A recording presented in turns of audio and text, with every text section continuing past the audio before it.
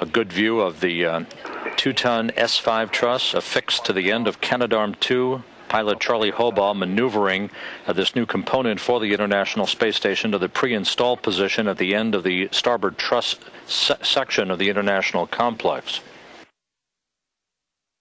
This view showing the S5 truss moving into position in the pre-installed position to be aligned precisely and then mated to the end of the S4 truss.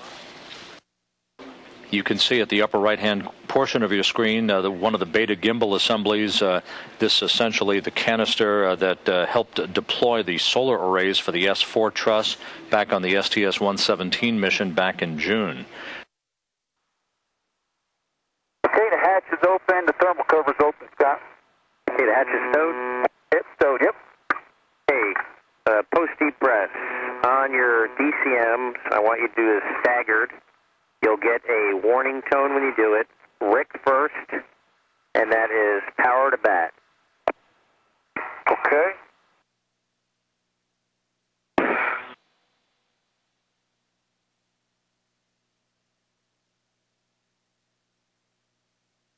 This is Mission Control Houston. The outer thermal hatch is open. The start of today's spacewalk officially clocked at 11:28 a.m. Central Time, as Endeavour and the International Space Station crossed the equator over the Pacific Ocean, passing from northwest to southeast just off the northern coast of Australia.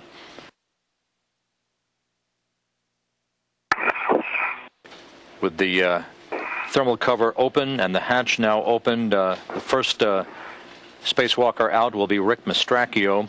He will leave the airlock and attach an 85-foot-long safety tether to the airlock handrail, locking the hook and preparing to be joined outside by Dave Williams, who is about to become the third Canadian to walk in space, joining Chris Hadfield and Steve McLean. Okay, visors as required. It starts. And you have a go for crew lock egress, and Houston, if you can get step 13.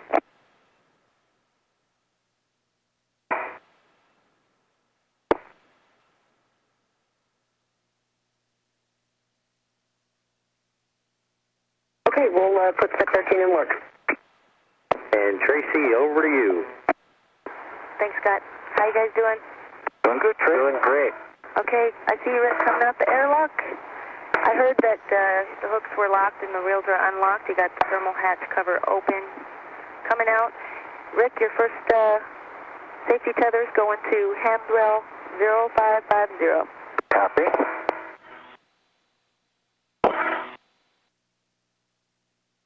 Tracy Caldwell acting as the spacewalk choreographer today, following the suit-up activities that were overseen by Commander Scott Kelly.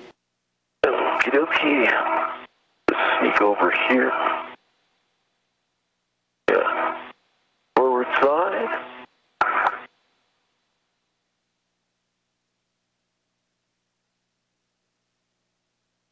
Can you get my left waist tether on here?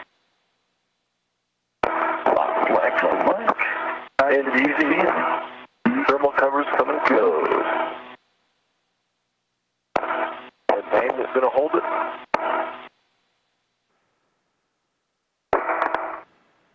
Our first helmet camera view, this coming from the helmet camera affixed to Rick Mastracchio as he moves toward the vicinity of the S4 truss to begin the removal of launch locks along with Dave Williams. 2230. Good copy.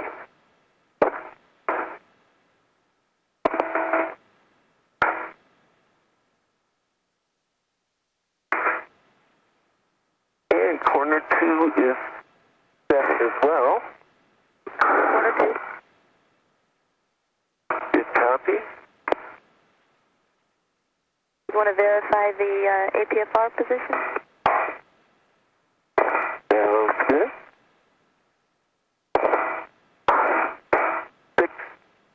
214 miles below the Pacific Ocean as Mastracchio and Williams set up shop along the starboard truss segment of the International Space Station. Good. Thanks very much. Okay, Dave, you could just hang out there and wait for Rick. Okay.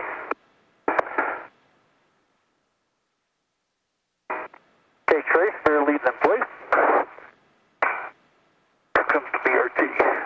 Copy that.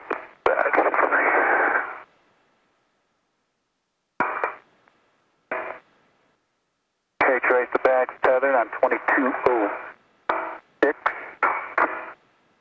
Copy. Rick Mistracchio on the left, Dave Williams on the right as they assess the position of soft capture pins. You got it. With the socket. At the end of the S4 truss, to which S5 will be attached a short time from now. Hey, for Rick and Dave, just let me know when you're ready to move in. We're all set to go on this end, and the first move will just be to the launch lock removal position. Okay, copy that, Squirt. Mistracchio has verified the correct configuration for the portable foot restraint that has been set up at the end of the S4 truss. He and Dave Williams will soon be in a position to provide what is known as GCA, or Guided Control Assist, for pilot Charlie Hobaugh, as Hobaugh operates the Canadarm2 to slowly maneuver the S5 truss in for its alignment and a soft capture to the end of the S4 truss attachment. I'm going to hand you over to Scorch for the DCA. Okay. 4-bar linkages, I think all look okay. Yeah. And looking at the SSU RTAS housing clearance, that looks nominal, Squirt, so. Yeah, it looks like I got good 4-bar linkage clearance down here, so Dave, if you're happy. Yeah, I'm happy. We could have Scorch move into the launch lock removal position. Okay, and my safety tether is clear, my hands are clear. Same here. Scorch, you with us? All right, Rick, if you're ready, here we go. Yep.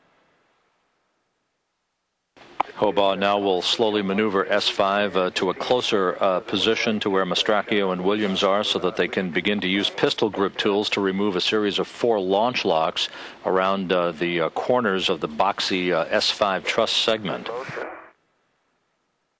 The S5 will be positioned now to within 6 to 12 inches away from the S4 capture latch assembly. One thing, there is a cable, looks like a VGA cable, that is sticking up. I don't know if you can see it on my helmet cam trace. Is it going to be a factor or not, Rick? You are gonna hit that cable, but I'm hoping that it'll push the cable below it.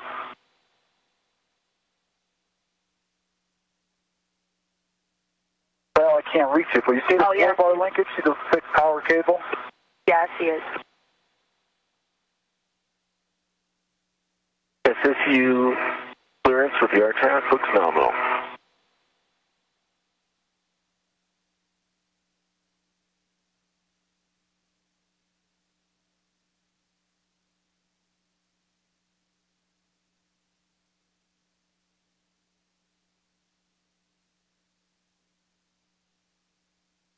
Yeah, clearance looks here. For the 4-bar linkage, it's good. You're definitely going to hit that cable, though, Scorch. That cable's going to stick up about 4 inches into the envelope. You think we're going to hit it? Oh, you're definitely going to hit it. It's just a question what happens if it pushes it out of the way. Okay, we're good to continue then? I would say so. Okay. And Scorch corner 2, you're good to continue. You're now getting handrail overlap with the SSU clearance nominal. And thank you.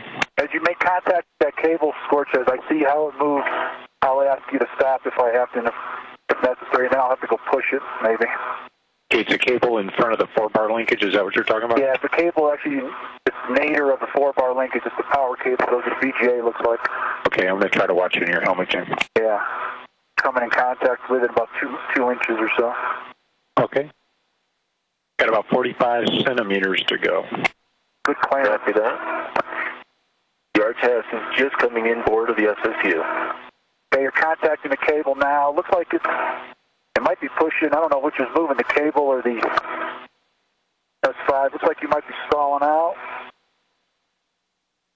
Now you're still moving. Yeah, I still see motion. Cable is going below it, but it looks like it's slowing you down a little bit. Looks like it's working okay.